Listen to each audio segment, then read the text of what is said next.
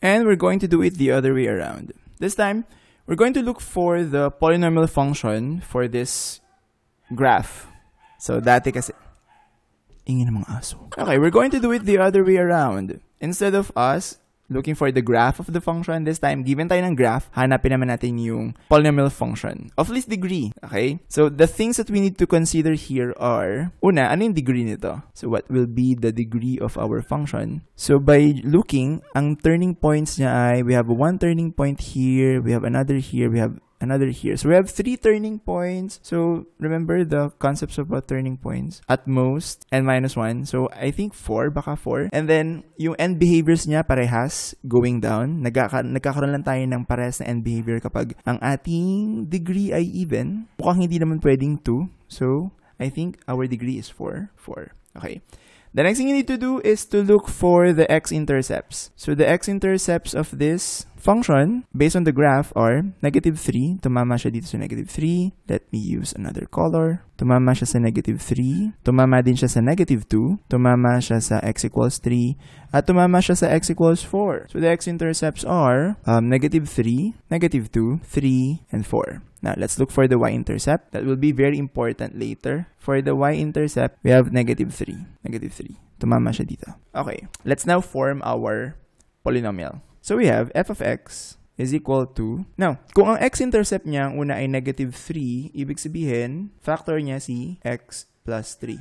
Remember, x-intercepts are also the values of your roots kung equation to at 0 kung function to. Since this is a function, -3 yung 0, so therefore factor c, x plus 3. And also, x equals, and we have also -2, so therefore we have x plus 2. And then we have a 3, so that will become x minus 3, and then 4, we have x minus 4. Okay, and we have to put a here. Okay, that will be very important kasi kung nag-scale up yung function mo na multiply for example sa 2, na multiply for example sa 1/2, or na multiply sa negative number, they will still have the same zeros. Okay? They will still have the same zeros. Kaya importante na may iba ka pang point na gagamitin para mari ito. Kung wala tong a na to, if you don't have a here, then we will have a polynomial function. We're just going to expand this. Okay? Pero, ang sigurado lang tayo doon ay yung mga zeros niya o yung mga x-intercepts. Hindi tayo sure dun sa iba pang points sa tinamaan.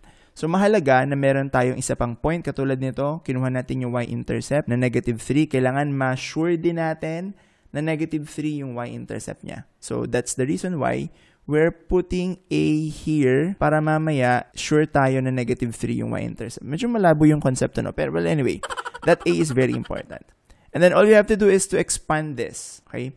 You can use either GeoGebra or pwedeng mano-mano. So let's have a scratch work here. Let's multiply x plus 3 and x plus 2. We have x plus 3 times x plus 2. That will give us x squared plus 5x plus 6. Then let's multiply x minus 3 times x minus 4. That will give us x squared minus 7x plus 12. Now, all we have to do is to multiply this two trinomial. Multiply natin dito. So we have x squared plus 5x plus 6 times x squared minus 7x plus 12. Let's multiply x squared first. X squared, we have x raised to 4 plus 5x cubed plus 6x squared. And let's move on to -7x. -7x times x squared, that's -7x cubed minus 35x squared, and -7x times 6, that's -42x. Let's have 12. 12 times x squared, that's 12x squared. 12 times 5x, that is 60x, and 12 times 6, what's that? 72 plus 72. And then, let's simplify. We have x raised to 4 minus 2x cubed, 6, 35, and 12. So 6 plus 12, that's 18. 35 minus 18 is... That's minus 17. X squared plus 42 and 60, that's 18x plus 72. So therefore, zoom out. We can copy this. Let's copy that and let's paste it here. Napasama yung... Okay. So we have this one. Do not forget the a. That's very important. This is your f of x. And then, in this time, para malaman natin kung ano yung value ng a, kasi kunyari, for example ha, hindi natin nilagyan ng a to. So, burahin natin yung a na yan. Tapos, you told me, sir, a na yun. A na yung, yung function. But take note, if you determine the y-intercept, you solve for the y-intercept of this function, this will become 0, 0, 0, 0. You will end up with 72. The y-intercept is 72.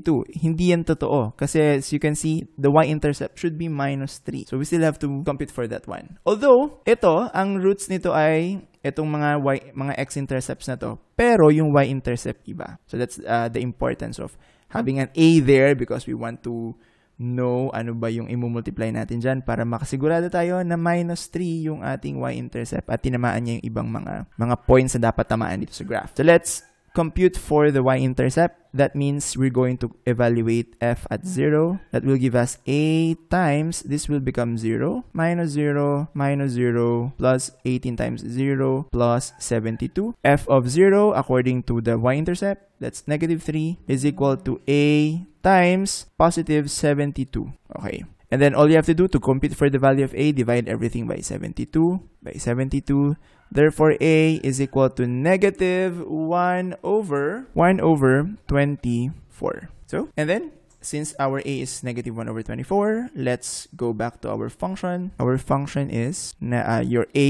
So, substitute na natin dito. We have minus 1 over 24 times x to the fourth minus 2x cubed. So, let's divide everything by 24. Tama ba? So, maging negative yan. Negative x raised to 4 over 24 plus x cubed kasi negative x cubed over 12. Simplify ko na because there's a 2 there. Plus 17x squared divided by 24 minus 18 and 24 by 6, 3 over 4. Negative 3x over 4. And 72 divided by 24, that is negative 3. So therefore, the polynomial function based on the equation is this. And there's one way to verify it. Let's use GeoGebra to sketch the graph of this function. Let's activate algebra and graphics. So all we have to do is to plug in the equation. Let's key in the equation. We have f of x equals, so how do we write this? That's minus x raised to 4 divided by, let's put that in parentheses. We have minus x raised to 4 divided by 24. Then plus, we have x cubed divided by 12 plus 17x squared divided by 24 minus 3x over 4 minus 3. Press enter. Let's look for our graph and let's compare. Okay? So based on the graph, na-verify na natin. And therefore, the equation of this graph is this one over here.